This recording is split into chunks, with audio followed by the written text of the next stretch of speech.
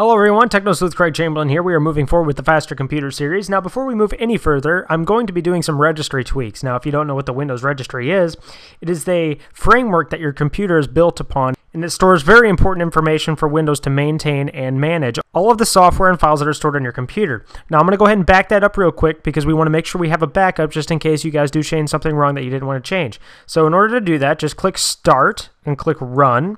Type in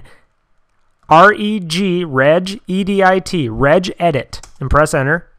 That's going to bring up your Windows XP registry editor, and what you want to do is you want to click File and you want to click Export. That's going to let you choose where you want to store it. I always like to use the date, so today I'm going to use October 1st, 2009, and press enter. Open your documents where you stored it, scroll down, and it'll look something like this. And that's all there is to it for backing up your registry, and now we're going to move forward with actually doing some registry optimization to make your Windows operating system faster.